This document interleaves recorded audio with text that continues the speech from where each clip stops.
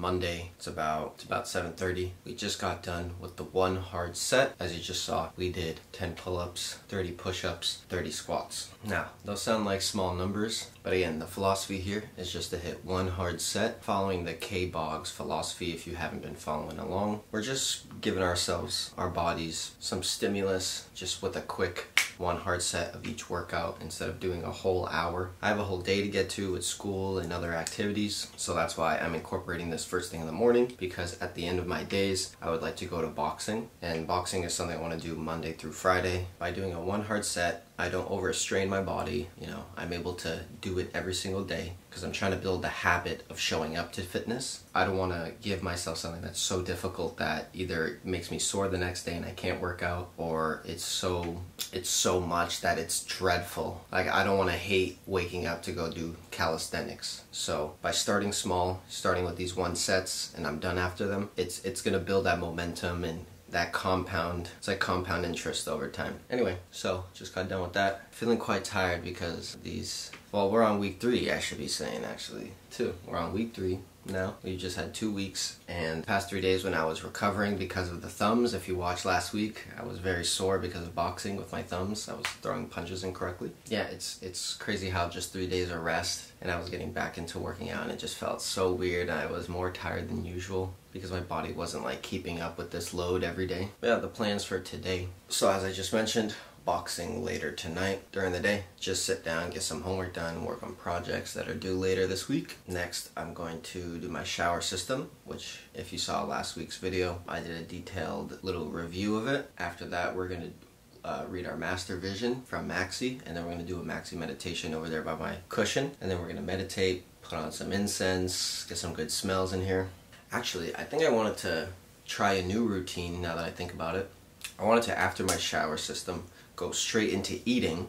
After I eat, as I'm letting my food digest, because I hate getting into work immediately when I eat, I can use that time to read my master vision and then meditate, and that'll be like 15-20 minutes of digesting, and then I can go head out to the library or cafe. Or so right now I'm playing around with routines, playing around with, you know, if I did this thing first in this order, how is the rest of my day going to be? And this is something I really want to emphasize for the audience that is going to be watching me. One, always instill the philosophy of 80-20. So always be thinking to yourself, you don't have to answer it today, you don't have to answer it tomorrow, you don't have to answer it next week, next month, but just tell your subconscious mind, alright, what 20% of the inputs that I do and the actions I take can lead to 80% of the results? So you can start learning how to condense your actions to very productive actions that propel you forward. Like, one action will take you 5 steps ahead. It's like, what can you find that? Because the other 80% is just kind of like busy work, and you're going to be doing a lot. It may burn you out, but it's not leading you to the results. I don't know if I'm doing it justice, this philosophy, but it's something I've been learning and hearing about. With that, you need to start crafting your environment around you, and once you have your environment kind of working in your favor, which helps reduce the friction between all the habits you want, you can start,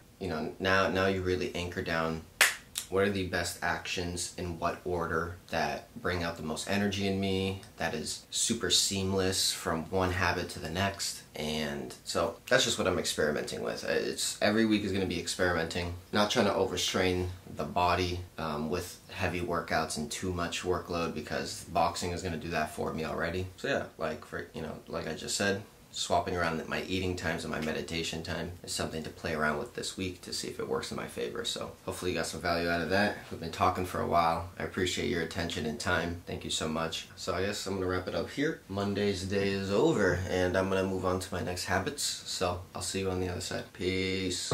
Alrighty. So now ready for that meditation. Actually, let me show you what I'm sparking up right now. Right now, some spiritual healing. Need to heal that spirit. So, I got one. And if anyone knows what this thing is to my left here, if anyone you know what that is, keep your mouth fucking shut, alright? There's some experimental things going on in there. Actually, it's kind of out of commission at the moment, but it'll be back in use at some later point. So, if you guys know what's up. Right now, we're just setting up our incense thing, putting it on our window. We like to get some sunlight in here, and I'm going to... So we're gonna read through the master vision, get the intention set for the day, and then after this, we're gonna play a maxi meditation called Manifest, which is basically just a visualization meditation about your future self, where you're at, and you're visualizing like where you're living at, the people you're with, etc., etc. This should just take about 5 minutes to kind of just scan through, just to remind myself what my new version of myself is, my pro self. And then after that, we're gonna visualize that pro self with that meditation there. So that is on the agenda. And then after, we're gonna go to, well, today's actually President's Day, so things are closed around here. I was like, oh shit, freaking holidays pop up. It's crazy. But yeah, we're gonna find like a cafe or something and just grind out some homework while we can. And then we can enjoy our day on this holiday. Guess celebrating presidents, I guess that's a thing. So yeah, that's what I'm up to. All right, time to meditate. So today is Wednesday, and we completely did not record Tuesday's day. And I'm just going to say here that we took that opportunity of a rest day because, again, even after that 3 days of resting from last week's, from Friday to Sunday, or I should say Sunday to Monday, I rested. And then last Monday when I did go to boxing, again, my thumb, this region just, it was killing me, bro. It was killing me. And again, as you try to do push-ups or pull-ups, like this muscle hurting just prevented everything. So, you know, I just took it a day to rest, and I got to do some other things around the house. But now we're here. We're here for Wednesday. So I have to, the sooner the better I get into the workout and getting to my day. That's the plan. So after this, I'm gonna just do the workout. I'm not gonna film it, I'm just gonna do it because the filming just slows me down. So I'm gonna do my workouts, and then we're gonna do our shower system. After the shower, I'm gonna go make breakfast. I'm gonna go eat that breakfast. And then I'm gonna do the master vision meditation after. And then we'll go to a library or a cafe or something to do homework for the rest of the day. So that's the game plan. So I'll see you guys. Alrighty. I actually just switched over to my iPad. So this is actually the camera I've been using on a tripod. I bought this thing 3 years ago, the Sony a7 III. Very expensive camera. Only thing I don't like about it is, see this mirror? It doesn't come to the front, so I can like see myself, how I'm positioned and all that. Little rant, but this iPad quality is looking great, and this is the front facing. Anyway, tangent. All right, so did my quick one hard set for the morning. 10 pull-ups, 30 push-ups, and 30 squats. And man, my body today was just feeling like, ugh, not today, bro, not today. But we still did something. It's better than nothing. And now we're gonna go on with the rest of our day. We have our habits to get to for the morning, and then we're just trying to get ourselves into the library as soon as possible, just to start cranking out the homework that's due. And later tonight, plans on going to boxing. And I really gotta ask the trainers. I've been shy. I don't know if I've been anxious. It's not that I'm necessarily anxious, but I just really keep to myself. Like, even if some things are going wrong, I just haven't made the initiative to like ask the coaches, like, you know, what should I do? What should I do? You know, if this thumb thing is gonna persist, then I really need to like figure out how to prevent it. So I think I need to like get a, you know, hand wrapping tutorial from them. Like, hey, could you watch me wrap it and then just tell me what I did wrong? I'm gonna need some help with punching. Just, am I supposed to punch down? Like, I know I'm supposed to hit my knuckles, so. Because I realize that as I'm punching out, my thumb is kind of in the way, so. That's something to fix. But I took yesterday to recover, so hopefully my thumb is okay. So yeah, let's do some things we're grateful for before we conclude this. One thing is, I'm grateful for glasses. Would not be able to see without them. I'm really appreciative of that, because my eyesight decided to go to shit in like high school, out of nowhere. I'm grateful for my entire family. I'm grateful to have my parents still in my life, and you know, they provide a home for me to live in. They provide food in my stomach. They provide a lot of love and care, and they've taken care of me my entire life, so I'm deeply, deeply grateful for them. Same thing with my brother, very grateful for him. It wasn't over the past, you know, it wasn't until fucking high school in the past few years that we've really bonded, so I'm really grateful that I have my brother for life. Grateful for technology. Like right now I'm recording this on an iPad, and then, you know, later on I have a MacBook that I edit this thing in, and I have my MacBook that runs my entire life. I have an iPhone, so I'm extremely grateful for that, even though it sucks so much of my precious time away from me. You know, that's more of my self-control kind of problem. Grateful for this incense holder. Burning up some incense right now.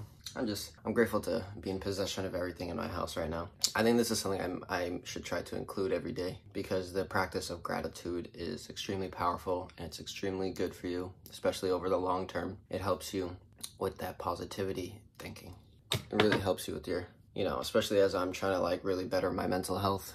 You have to kind of force your mind and your vessel to really do positive things, think positive things. So, some food for thought. All right, guys, I'm gonna go on with the rest of my day. See you in the next update. Have a great one. God bless. And I need like a motto, bro. I need something to like say, you know? All right, adios.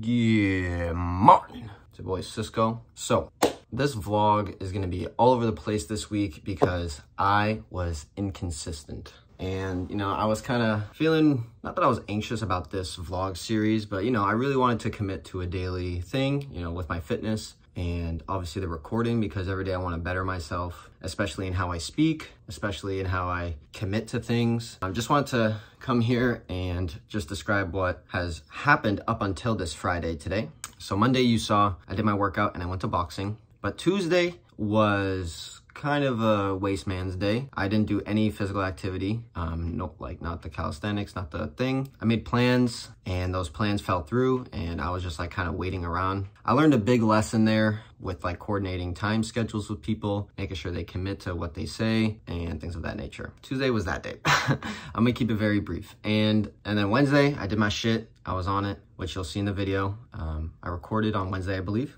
And I went to boxing on Wednesday.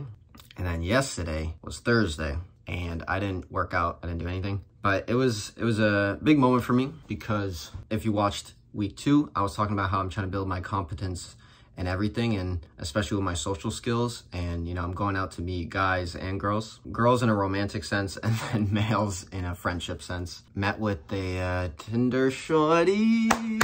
And let's just say I got some cardio done. So I did work out that day. So it was cool. I got really out of my comfort zone. I was very nervous to be meeting people, but pushing through that discomfort and then it all working out in the end, and it all went like smoothly, went fluid. It was good vibes. Everything was, I was really happy with the outcome. Worked out for me, and you know, I got to build my skills, got to build that muscle of like pushing through things that make you fearful, doubtful, things of that nature. Like, you know, when, I don't know, at least for me, when I'm gonna go like meet people, my body just gives myself some signals that are like, yo, fuck this, run away. Like, you know, what if they reject you, this or that in the nature. But right now I'm trying to instill in my brain an abundance mindset. You know, there's 4 billion women out there, okay? And I can't be condensed down to just, you know, what's in front of me and what I have access to. I need to be able to be okay with any outcome that ever occurs. And so even when I go to meet people, I can't be attached to the outcome, even though I am initially, because I'm like kind of new to this and getting out of my comfort zone. But over time, like as you speak with people, things click, and then you get the hang of it, then it's fucking light work. And then now you're like, okay, so if you know, this chick is gonna waste my time, then kick her to the curb, bro. Like it's fully in your control. This is what I'm working on, at least for my frame of mind, is you have to construct it where people are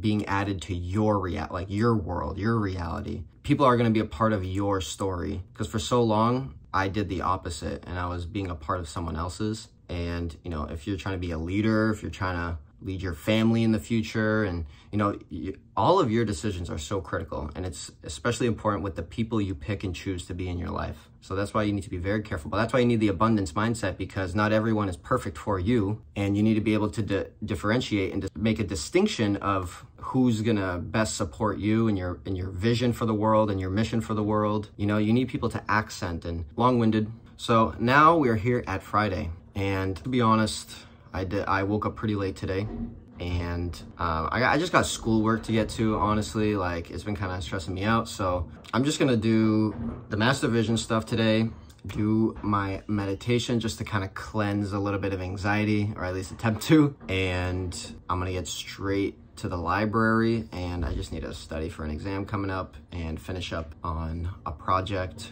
So yeah, you know, just behind the scenes, I'm focusing on my education. Fitness is a main priority, but just this week was a very off week. I was prioritizing different things. So, you know, I'm grateful that I got those experiences that I did. Helps me learn more about the world, about myself. But, you know, now we gotta tighten up. We gotta focus up and, you know, do what I pay for without the thousands and thousands of dollars going into school, bro. So yeah, probably not going to boxing today because my birthday is soon, and I think tonight go have dinner somewhere and like chill. So I'm just gonna be doing homework till that point. But today has to be a school day. School day.